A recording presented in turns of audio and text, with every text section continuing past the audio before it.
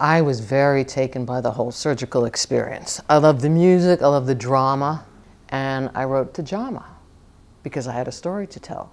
In 2016, on a steep cross-country ski trail, my left knee locked. I suspected that psoriatic arthritis had been damaging my joints, and it dawned on me I might need a new knee. The arts and medicine editor took an interest in what I had written, and he suggested a graphic story, something I had never done before. The doctor I chose for my knee replacement was the second one I consulted. He touched my knee while the first doctor had not. His touch represented caring and a human connection so important to building trust.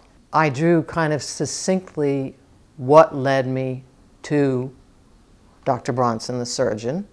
He has a sense of humor, but he's very serious. He always shows up at 6 a.m. for morning rounds, and you're like, really? 6 a.m.?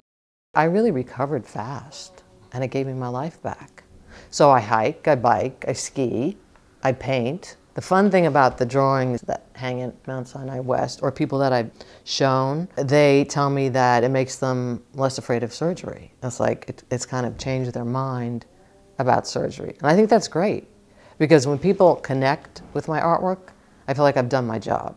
This painting is unusual because I finished it 3 years ago. Love nature on its own terms as well, but I also like certain man-made structures in nature. I paint interesting facades. I love wires.